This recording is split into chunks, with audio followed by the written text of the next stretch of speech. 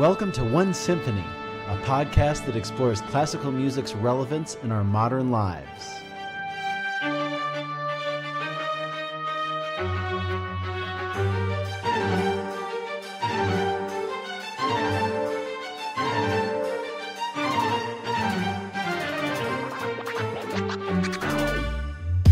I'm conductor Devin Patrick Hughes, and I'm here to share with you stories and conversations with musicians, composers, and artistic entrepreneurs that aim to unite us into one symphonic world.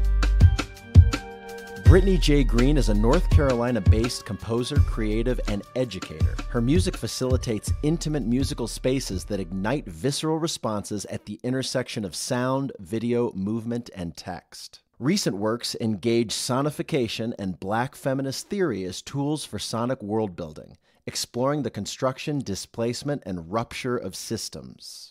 Her artistic practice includes spoken and electronic performance, interdisciplinary collaboration, experimental projects, and acoustic and electroacoustic chamber and large ensemble works. Her music has been featured at Timespans, NYC Electronic Music Festival, WOCO Fest, and Experimental Sound Studio. Her collaborators include the International Contemporary Ensemble, Jack Quartet, Transient Canvas, Castle of Our Skins, Emory University Symphony, and Wachovia Winds. Brittany holds awards from the American Academy of Arts and Letters, ASCAP Foundation, and New Music USA. She is a doctoral candidate at Duke University, pursuing a PhD in music composition as a Dean's Graduate Fellow. I'm excited to welcome Brittany Green on One Symphony podcast today. Brittany, it's so great to have you on the podcast and to be able to interview you. I'd just love to start by asking you about your role as a composer, performer, educator, narrator. It sounds a lot like when we think of Leonard Bernstein, for example. Can you talk about how you grew into all those different roles and maybe also why that's important today for artists to have so much versatility? Sure. First off, I'm excited to be here. It's great to join you today. My trajectory thus far has been a bit of an interesting one. When I went to school for undergrad, I actually went to school for music education. Originally, that was the plan to get into K-12 education. After I graduated, I actually did teach for a few years and then decided I want to try composing. That's something I've always really been interested in. And I just want to see what happens if I pivot. At the time, I was still in my early 20s, and it was the perfect time to try it. And then if it didn't work out, just go back to teaching. From there, I pivoted a little bit more toward composition. Something that was really exciting that I got to do during that time was a project called the Young Composers Project. With that, I was able to blend those two worlds of composition and education. I worked with K through 5 students in small groups, and we composed music together. We built drum machines in Max MSP and made music with those drum machines. That was a really exciting way to explore what it would mean to be an educator as a composer and how that could tie into this broader body of work that I was interested in doing. That is what brought those two worlds together, teaching through mentorship, teaching in my TA position at Duke, and also whenever I get a chance to do residencies and travel, connecting with students that way is just something that I find really fulfilling and important. It's important for us to, as much as we output our own creative interests into the world, to help nurture and support the artistic interests of others, particularly of students, and just really being able to support them and give feedback and mentorship and advice. That's something that's really important to me. While all of that was happening, I really got into performing primarily through live electronics. And this is during COVID where everything was shut down. We're all at home alone and you're craving that sense of live music, but it's not possible in the way that it had been happening before. I'd already been really interested in electronic work, electroacoustic work.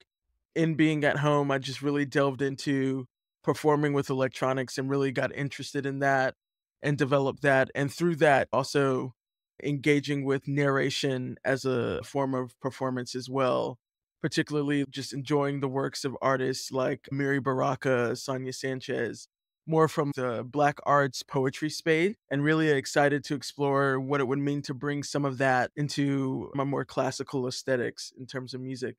all of those things happened at COVID, and at this point congealed into this robust network of things that I do. There's no clear, straight path for most of us usually.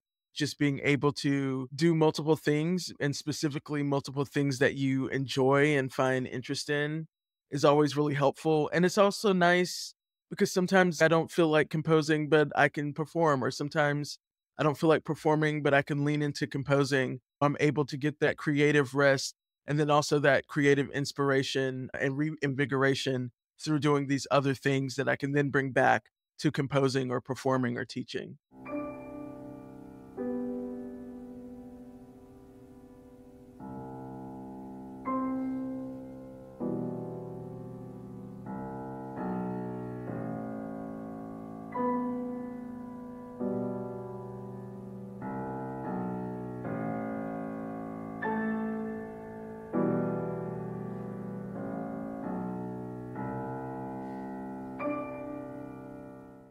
Your music explores the construction, displacement, and rupturing of systems. When I think of breaking a mold, a lot of times we think about classical music as being this mold or box, but every major composer along the historical line has been somebody who has ruptured things, who has broken things. I think of Beethoven as the first example of that, breaking out of the classical box and creating romanticism.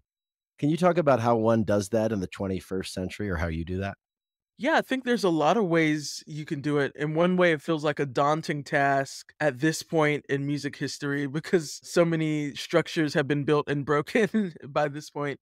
But in another way, I find that really exciting to really parse out and think about what are new ways that I can explore those concepts. Fundamentally, that's what great music is. It's the setup of expectation and the deviation from that. I find a lot of excitement in that. For me, that unfolds in looking at rhythmic structures that I can build over time and then slowly dismantle, or maybe quickly dismantle and completely break, and explore what music comes out of that breakage in that slippage of rupture. I find that really interesting. But you can think of it in a lot of different ways. I also like thinking of it in terms of timbre and texture and what it means to build this sonic world, this textural world, and then deviate from it somehow or allow something to cut through and break through. We've seen a lot of systems get destroyed in the past 5 or 6 years. I'd like to shift, unravel, break for clarinet, violin, cello, and piano. I'd love to hear how you create this concept from an oral standpoint. I love that concept just as a human or artist, some part of us or thing that always has to be destroyed to create anew. So for that piece in particular, I actually used an algorithmic tool to generate the musical material. It starts with this flowy legato material that was basically being generated through this generative practice. And then I start to actually break that algorithm down, which ends up generating this more rhythmic, hockety material. So that was the way that I approached it in that piece, but it's not always in that particular way, but in that particular piece. Another piece that has that just edge, obviously, in the title, but in the music is Against Sharp. You took some words from Zora Neale Hurston. I feel most colored when I am thrown against a sharp white background. And you talk about how you feel like this in classical music in general. Can you talk about how you express that in the piece Against Sharp?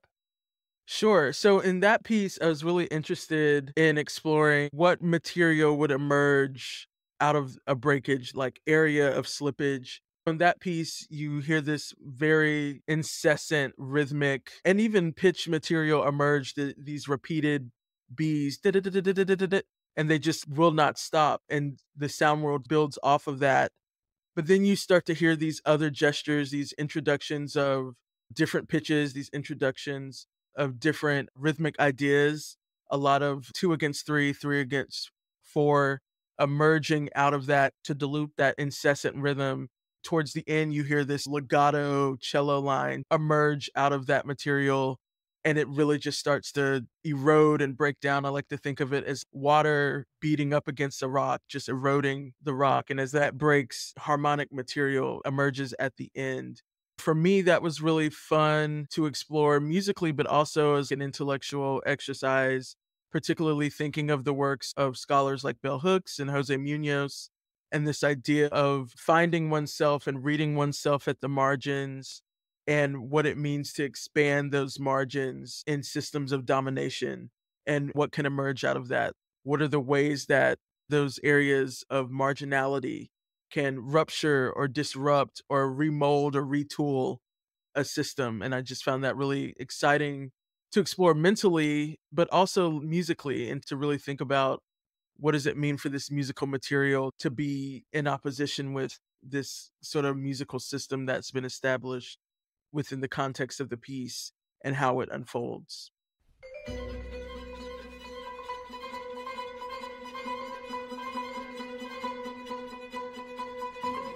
A fundamental disidentification, an unfolding out from, scrambling and reconstructing a technology of self. Sharp.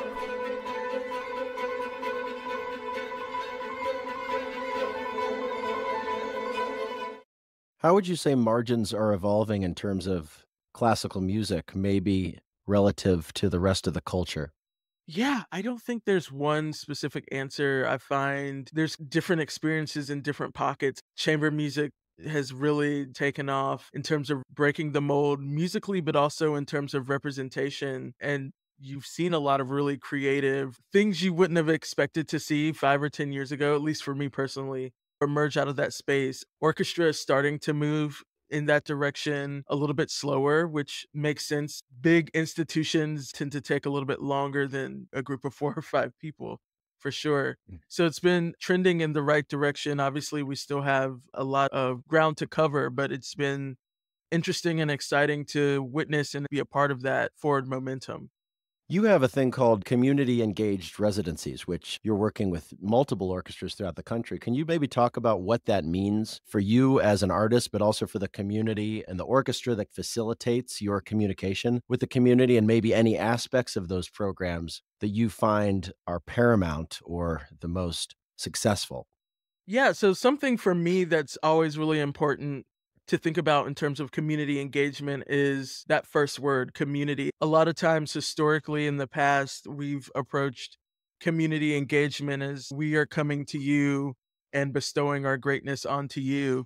But I think it's really important to just really be in dialogue with communities and say, hey, this thing we're really good at, or these are these things we're really good at. What is it that you guys would benefit from us given our strengths? Community engaged residencies.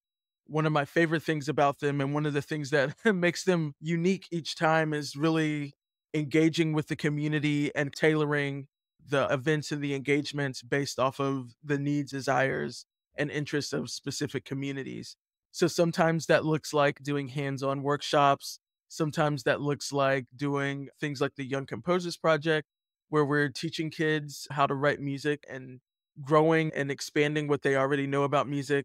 Sometimes that looks like a lecture recital. Sometimes that looks like talks or panels. Just being able to offer all of these different things and tailor them specific to the community's needs and specific to the strengths of the orchestra or the particular institution or ensemble that I'm working with is like by far the most exciting part for me. Each time it's a little bit different, but it's something that I find really exciting and a really important way of engaging with communities, really looking at the work that we're doing as a collaboration, looking at our art audiences as collaborators and stakeholders and approaching it from that standpoint instead of just fixed, this is what we do and we're just going to show up and do our thing and folks can either come or don't come or take it or leave it. There is something really special about, if you can, finding someone that's already within the community to be a collaborator on these projects because they have an intimate understanding of the community and the area and the region. There is also something really nice about working with folks who are not in the area, who maybe can bring in fresh perspectives and new ideas, particularly if they are not from the area, but are from an area that's similar in terms of demographic or something like that. The other thing that's important to remember is it's not always an either or. You could even explore partnerships with people who maybe you've seen them do something somewhere else and thought, man, that would really be impactful in my community. you can bring them in and partner them with a community member, and together they can collaborate and create something really interesting. Other things that I think are important is just identifying potential stakeholders in the area. Something that's really special about regional orchestras is that it is a little bit closer to the community. You're able to connect with maybe local institutions like colleges or high schools, other ensembles that are local. Even if they're amateur ensembles, they don't necessarily have to be professional ensembles. The really nice thing about a regional orchestra is it's easier to be a little bit more aware of those things that are happening on the ground, and you can come in and support those things that are already happening, but also collaborate with those folks to really build something meaningful that reverberates throughout the region and throughout the community. And I think it's easier to do when we bring in more stakeholders and connect and find areas that we align, and build out programming and engagements and resources that can support those things.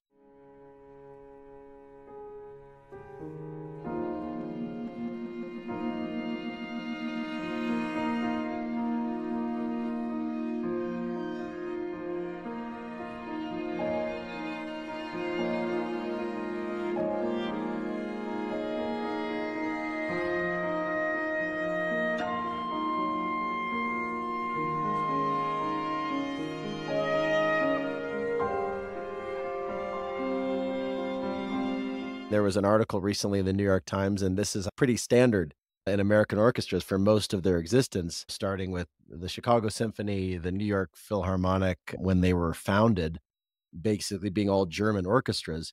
It seems that American music directors, for instance, are very rare. Canada, it's different. They're really focused on getting Canadians to be there in their artistic positions. Same places, Hungary and Europe and South America to some extent, it's more global. But I'm curious, for example, there's Jonathan Hayward, who's the music director of the Baltimore Symphony, who's an American. Aside from that, in major orchestras, it's really hard to find that. I think the arts have always been obsessed with whatever the exotic currently is. I'm just curious your thought on that. Yeah, I think that you're absolutely right. And I do remember that New York Times article. And it's something that you see even in terms of music from the composition standpoint. It's this thing we've always been bumping up against for at this point over 100 years. What is America's place in classical music? And how do we carve out our own path? Or is that even something that we want to do? I imagine some folks maybe aren't particularly interested in that. But it's always interesting to think about how do we shape American classical music as its own thing and prop up, promote, and support American artists. It's always something that's been a point of contention. But for me, I find it something that's really important as a composer. A lot of my favorite artists and composers are American composers. Moving through the academy, even that stance is difficult. It's like, oh, I really like this American composer's music. Oh, but have you heard of this European composer? And nothing wrong with European composers. There's certainly plenty that I enjoy, but it's always inferiority in which American music seems to be referenced with, in my experience. I think that's something that goes all the way back to the way we are engaging in the academy and the things that we're prioritizing, the type of pedigrees, for lack of a better word, that we're prioritizing. And I think it's a real shame. I would love to see 5 years from now, 10 years from now, what it would look like if that wasn't the case and we supported American conductors, American composers a little bit more, because there's so many talented American conductors that just have really interesting musical ideas. I can recall several times working with American conductors in more chamber orchestra settings and thinking, wow, this person needs to be in front of somebody's orchestra. Just blown away by the way that they're able to really tease out the musical material, the ideas and approaches that they're bringing to the rehearsal space and to the performance space. And it's just a shame that those folks aren't getting more opportunities.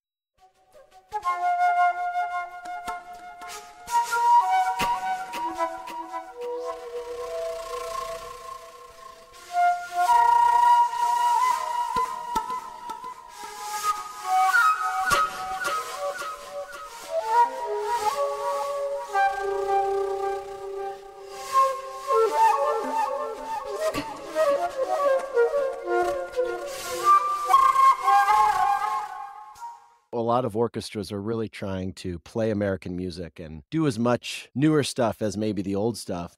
How much of it is the role of the orchestra to lead its community or the orchestra to follow the community and what it quote unquote wants? Can you maybe talk about any experiences you've had or your thoughts on that?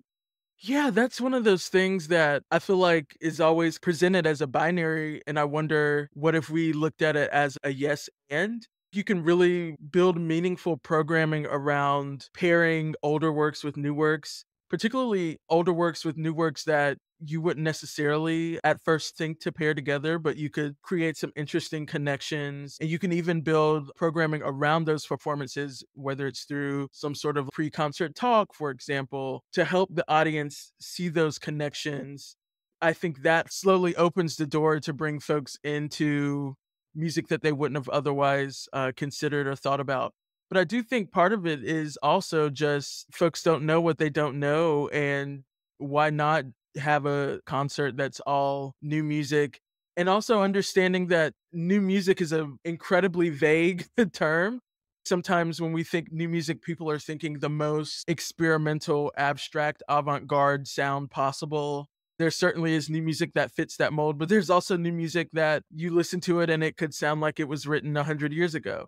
I'm not saying that as a pejorative, but just as a descriptor to say that there's just a wide range of what it means for a piece to be new music. It simply just has to have been recently composed. There's so much genre and aesthetic choice within that that you could pick and draw from to support what your audience is typically interested in or what your perception of that is. I think a lot of audiences appreciate you as the orchestra introducing them to new things. I know for me, if I were going to a concert series or sitting in a class and in the seminar I only heard music that I was already familiar with, or the concert series over a summer, for example, I only heard music that either was music I already knew or similar sounding, I would think, "Oh, that was cool. I enjoyed listening to it, but I didn't get anything out of that." I personally find it really exciting to go to a concert and think, "Whoa, what is that piece? Who is that composer? I've never heard of that before. I'm excited about that. I wanna listen more and learn more." We don't give our audiences enough credit and thinking that they can't handle that experience. I think they actually would enjoy it quite a bit.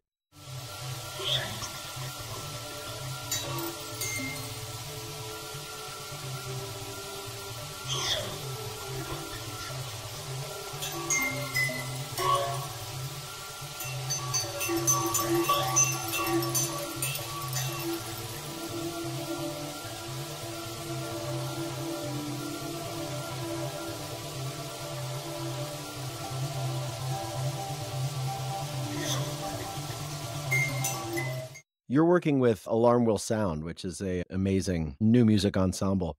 I'm curious just about a lot of themes that you factor into your works. In this case, power, censorship, myth, and science. And I also, of course, love how music always brings together themes that we never thought could be related.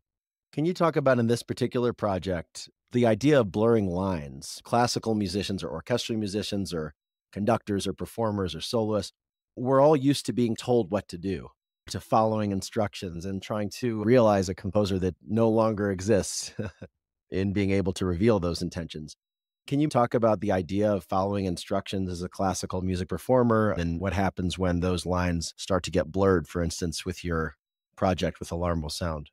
Yeah, so I was really interested in investigating that boundary that we have between composer and performer and who is deciding what happens and who is simply doing what has been already been decided. I also was interested in exploring that in relation to technology and the ways in which we engage with computers.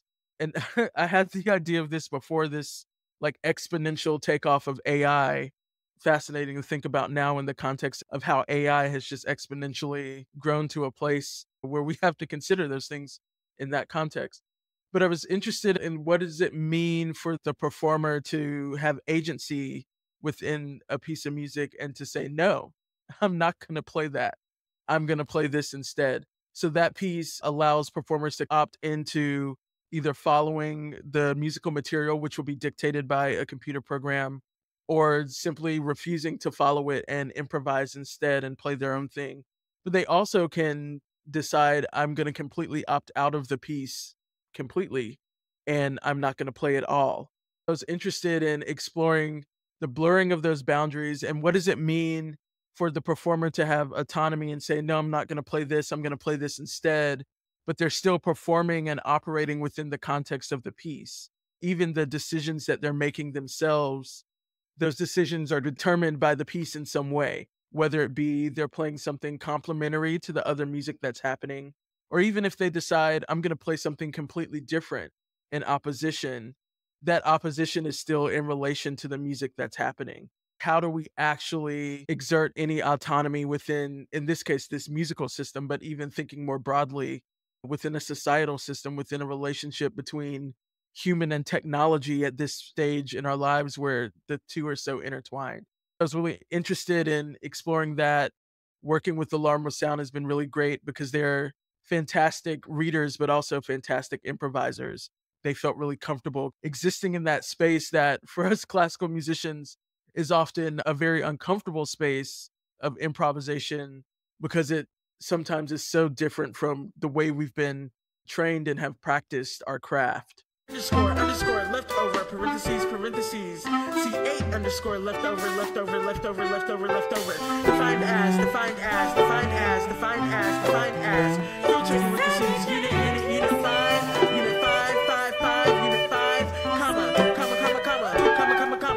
comma C7 parentheses C8 defined as. I want to get your take on how artificial intelligence that can create music or sound, how do you think that will interact with composers in the future or play a role in their job security? There are people who have already been using machine learning and even chat GPT models for composition. I remember hearing about folks using it 5 or 6 years ago, and maybe they've been doing it even before that, and I just wasn't aware. But the level of sophistication that it's at right now is far beyond what it was even 2 years ago. The two things that make human music interesting that I imagine would be hard to replicate with ChatGPT is one, this idea of not doing what's expected. And that's something that, as you mentioned earlier in the podcast, dates all the way back to Beethoven, probably even before. This idea of this is what I'm supposed to do here, but I'm not going to do that. And that human element of even in knowing that you're gonna deviate, not knowing how someone's gonna deviate. I think that is what creates music that's interesting. Sure, AI can create music that sounds correct from a theoretical standpoint. Is it able to create music that's really interesting that hinges on that human element of the unexpected? I think would be difficult. But the other thing about music that I think is difficult to replicate with AI is just the tactile, physical humanness of it. The experience of playing in an ensemble, which is not to be biased, an experience I think everyone should have. There's just something about sitting in a room with other musicians, whether it be a full orchestra or a quartet or whatever, and the physicality of playing through music together, that communal experience is something that you have to physically do and to feel. And it's a very unique feeling that I don't think is replicated anywhere else. If we focus on that physical communal experience of music, even bringing audience members in, I think about going to church and everyone standing up and singing and clapping together. And that physical, very visceral experience of sound, physically feeling the sound waves, but also that communal experience, that emotional feeling of being in music together with others is something very human and very physical that can't be replicated in AI.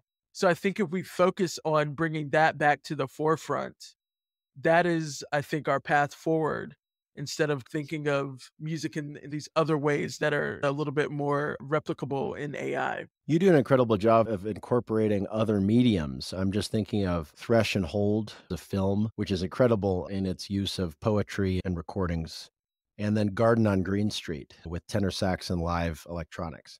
Can you talk about how you incorporate this idea of storytelling, even improv, but then also dip into these other mediums? Yeah, so for me, something that I find really musical and exciting is the sound of the human voice. I've always been fascinated with exploring the use of voice recordings as a musical instrument or even a sound to be engaged with and manipulated within a piece of work. And then when you add on top of that the narrative capabilities of doing that, that's where Garden on Green Street came from. I wanted to record my mother and my aunt talking about their childhood because I felt it would be beautiful generations down the line to have these stories that they always tell recorded, and for like their great grandchildren to be able to hear their voices even after they're long gone. But as they were talking, I called them up and put them on three-way and recorded them. And as they were talking, I was just fascinated by the sounds of their voices, voices that I've heard for 30 years, but it's very musical. And I wanted to explore what it would mean to make a piece with those voices. And on top of it being a piece that I enjoy musically, it's also this very almost spiritual experience to play that piece for me because they talk so much about my grandparents who both passed away before I was born. So I never have met them, but through playing that piece, it's almost like I'm in conversation with my grandparents. I find that a really fascinating way to engage with music when we look beyond the sonic properties and what does it mean emotionally to sit in a musical sound world and what that can do for us. And I think voice recordings are a really fun way to do that. Also find that multimedia, looking at video and dance is another way to do that for Thresh and Hold. I was able to connect with a poet, Marlanda Dekine, who at the time had just written a book of poetry by the same name and was interested in making something to accompany that book. We ended up connecting with the filmmaker, Makia Green, and they were able to go down to South Carolina to Marlanda's family land and record a lot of video of that land and the community around her family's land. And while they were there, also record a lot of sounds on the land. So the sounds of chains that were on the ground, the buildings, all sorts of things, rocks and things that they found on the land, and then sent that to me. And I was able to construct this sound world out of that material.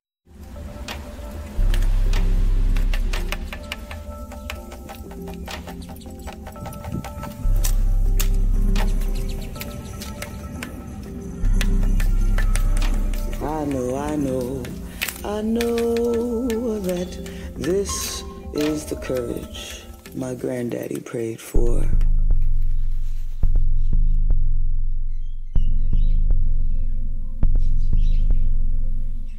Which is very fun musically to listen to and also to make. But it also has this other element, this ephemeral experience of what does it mean for me to use my family's land as an instrument?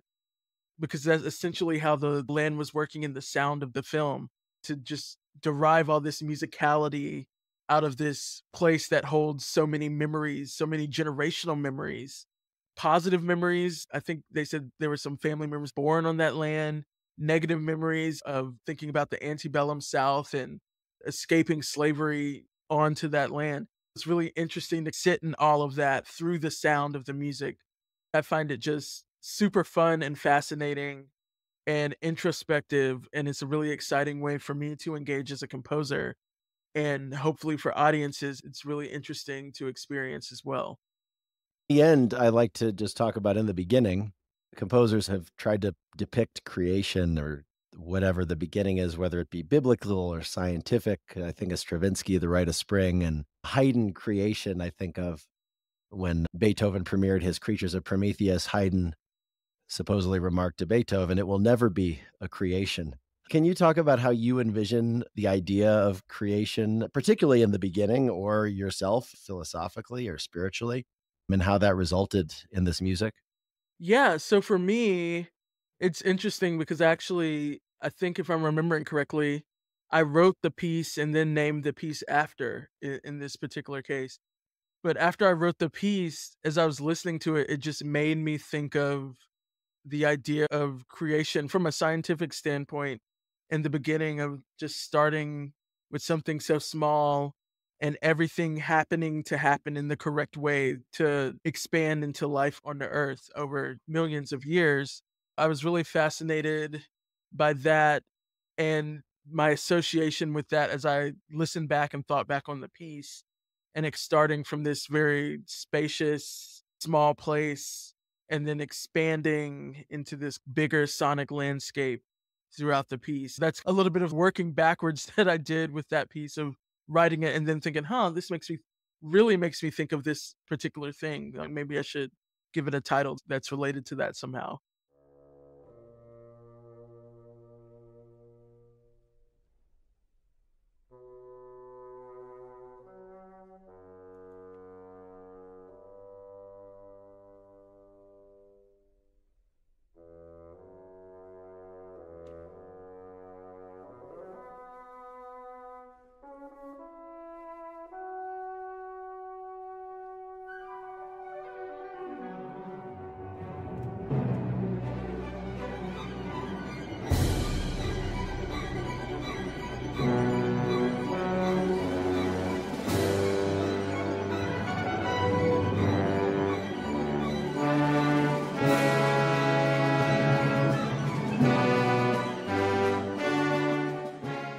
And why the bassoon solo wedged in there?